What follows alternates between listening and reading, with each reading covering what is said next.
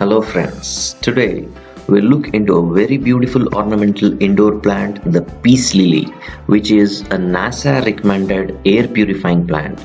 We'll look into the care tips, the common mistakes we tend to do while caring peace lily, and also how to propagate peace lily.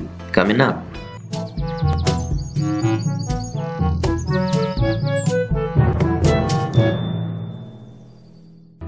If you are a hobby gardener or you have interest in growing plants in your home garden, please consider subscribing to this channel with the notification bell icon clicked so that you receive notifications whenever I upload a new video. Spath or peace lily or the closet plant with botanical name as Spathiphyllum is a beautiful indoor air purifying plant as recommended by the NASA. They are evergreen perennials with large leaves and unique flowers which are produced in spadix. Spadix means a spike having small flowers on a fleshy stem.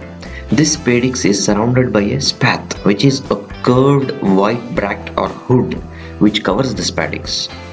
When it comes to indoor plants, peace lily plants are some of the easiest to care for. But while peace lily plants are easy to care, proper growing conditions are still important. Let's take a look at the care of peace lilies. The first factor is sunlight. Peace lily prefers medium to low sunlight, that's indirect sunlight, and can be kept in shady places. Again, peace lilies that are kept in more light tend to produce more and more healthy flowers. And in low light, it will bloom less and will look more like a traditional foliage plant. So keeping in this mind, you can keep them indoors in a spot which receives adequate indirect bright light. Do not keep them in direct sunlight. They are going to die. Then the second factor is watering. This point is very important for peace lily care and the most important factor.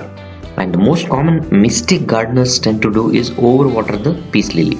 Peace lilies are far more tolerant of underwatering than overwatering, which is one of the most common reasons for a peace lily plant to die.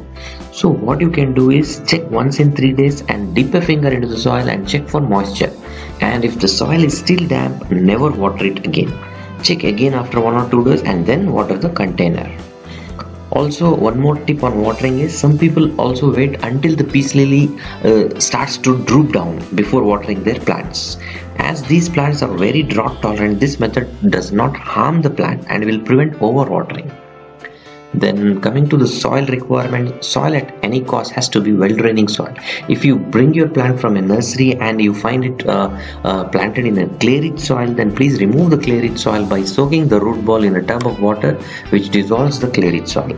Then repot the plant in a larger container in a well draining soil.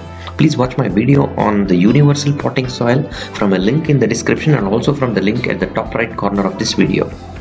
Please complete this video first. Well, now the fertilization requirement, you can use NPK 20-20-20 5 to 6 crystals once a month, or you can also use decomposed cow dung or horse dung powder.